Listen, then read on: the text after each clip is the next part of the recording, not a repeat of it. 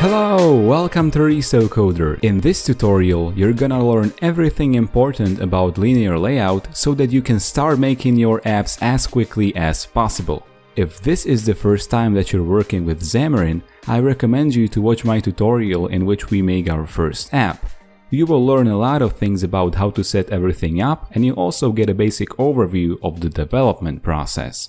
Official Android documentation says that linear layout is a view group that aligns all children in a single direction, vertically or horizontally. So let's start off right there. Over here we have a basic linear layout. Let's add 3 text views to it so that we can demonstrate the effects of changing the properties of linear layout on these 3 text views. So I have created one text view which looks something like this.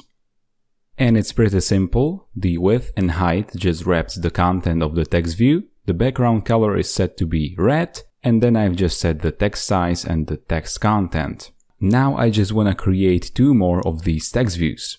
So, and here we have them. Let's go back to the source code. And over here you can see that Android orientation is set to vertical. Let's change this to horizontal. And when we go back to the designer, you will see that they will be aligned horizontally. That is all that this orientation attribute does. It just changes the orientation to vertical or horizontal. Now let's change this back to vertical. And basically, this is all that the linear layout does. But there is one more hugely important thing. And that another important property of linear layout is that it supports weight. By specifying weight for the child views of linear layout, we can tell how much screen a view should occupy relative to other views. But now enough talking and let's see it in action. So let's add a weight attribute to all of these text views. We can do this by typing Android, column, layout weight, and let's set this to be equal to 1. Now we want to do this for all the text views, and let's check out the designer.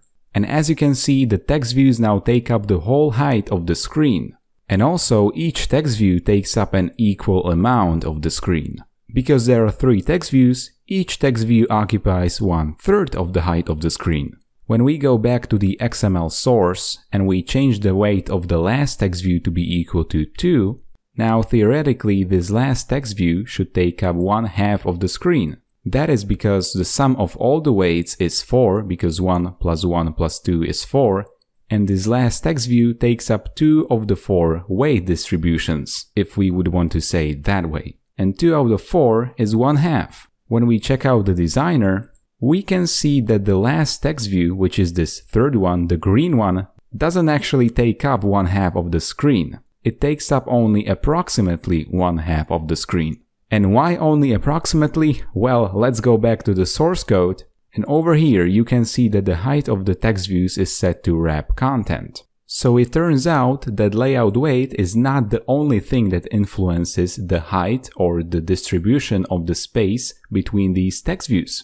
When the height is set to wrap content, it also plays the role in the distribution of the space. Now when we set the height to be equal to 0 dp, so basically we set the height to be nothing, and when we do this on all the text views, now when we go back to the designer, you can see that the third text view, which is set to have weight of 2, now takes up precisely 1/2 of the screen, which is just as expected. And that's because the only attribute affecting height is now the weight. So that's all there is to the basics of linear layout.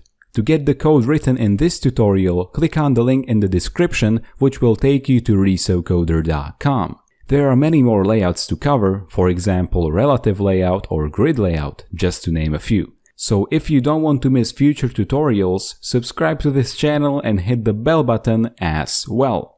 If this video helped you, give it a like and also share it. If you have anything to say, leave a comment, follow me on social media, and see you in the next video.